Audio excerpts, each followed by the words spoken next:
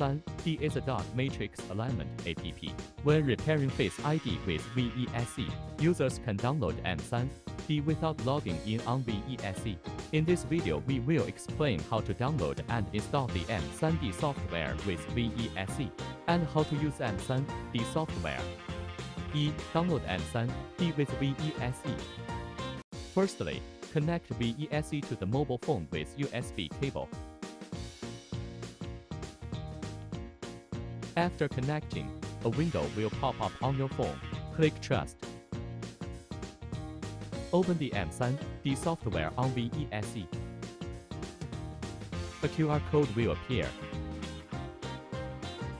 Pick up your phone and open the original camera app.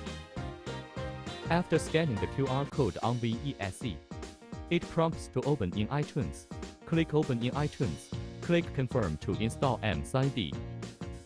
Back to the main interface and wait for the installation to complete. After EM3D is installed completely.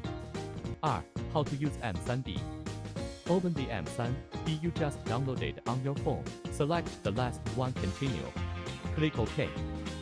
Then it remains to scan. Click Scan. A pop-up window shows to get the authority of camera. Click OK. Continue clicking OK. If the EM3D portrait is scanned completely, it will be no problem to record the Face ID.